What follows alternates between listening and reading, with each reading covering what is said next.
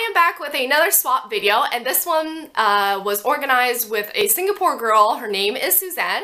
I've done swaps with her in the past, so feel free to check out those videos, and I'll probably link it somewhere here. Those swaps in the past were slightly bigger, and this one is slightly smaller. Our budget was about $80 US. She's already filmed a video about it and about what I sent her, and now it's my turn. I did have to wait a little longer for her parcel because the second half of it actually showed up a lot later than expected, but hey, it showed up and that's all that matters. Anyhow, let's get started. So the first parcel is, it kind of looks like a book, and what it claims is it's notebooks. Oh, how awesome! Oh, so they look like this on the outside. This one's actually really cute.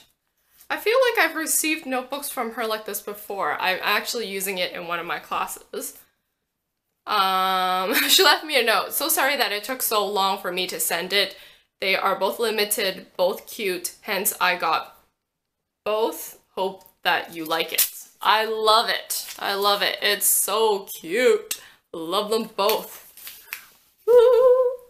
And this is the second half of the parcel. This is actually what I was waiting for all this time.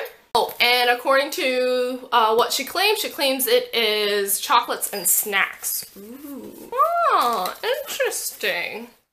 So that's what it looks like on the inside. And what is this? This looks like some kind of Korean like squid, like, it's called squid legs. Oh, that's cool. We don't have anything like that here.